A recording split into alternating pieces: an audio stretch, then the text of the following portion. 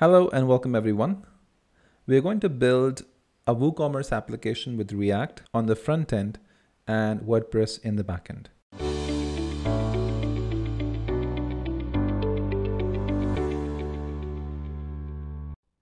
And we are going to use two plugins for this. First is WooCommerce. So I'm assuming that you're already aware about WooCommerce and you have basic knowledge of WordPress, and you can set up a WordPress environment. You can use localhost, MAMP, XAMPP. You can use Docker or any environment of your choice. Currently, my WordPress website is hosted at mydemo.codeytek.com. You can host your website wherever you want. You can even try it locally. Okay, so wherever your website is set up, you can go ahead and use that. I have two plugins active here. One is WooCommerce and second is Headless CMS. Headless CMS is available on WordPress.org.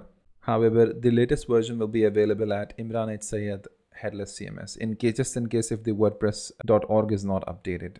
So you can clone it from here, or you can download the zip from here and you can install and activate it. Okay. So this plugin basically is going to provide you with some extra features like giving you REST API endpoints that is going to give you a data, some of which is not available in the default WordPress REST API. Okay. So the good part is that we're going to be building everything with this React application using WordPress REST API. So the idea is to keep it as simple as possible, especially for the beginners, and not introduce anything that is really complex. So we'll try to keep it simple. So the first thing we're going to do is we're going to start installing the Nextjs application. And if you go to the nextjs.org documentation, and then you go to getting started, you have this option available. All you have to do is just type npx create next app, and you can do that on the terminal. It's going to ask you what is your project name. So whatever your project name is, you can put the name of the folder here. In my case, I'm going to keep it as Nextjs WooCommerce REST API. Okay, that's going to be the name of my project. It is installing React, React DOM, Next.js, etc. So all the package and dependencies is being installed. And as you can see that it's been installed, and you can do yarn dev or npm run dev to start your development server.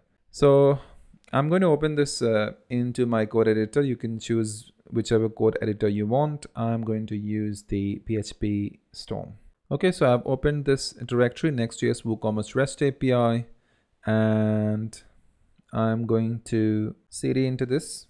So Nextjs WooCommerce REST API, and I'm going to just do rmrf.git so I can initialize my own repository, and I can say git init, and then I'm just going to say npm run dev. So if you take a look at the localhost 3000, you'll see that you have welcome to Next.js, and then you have your basic setup. Okay. So it has created a .next folder, which has the cached file, etc. You have your public folder, which has favicon and svg, etc. You have the styles directory. We are going to use Tailwind CSS, so we'll install it in some time. And then this has got your pages. Currently we are on the index page. I'm going to get rid of all of this stuff we don't need. Okay. And or maybe just let's leave the footer for now. Okay, so let's leave everything else for now. All right. So you've got your basic Next.js application running. In the next video, what we're going to do is we will go ahead and set up Tailwind CSS so we can start with the development.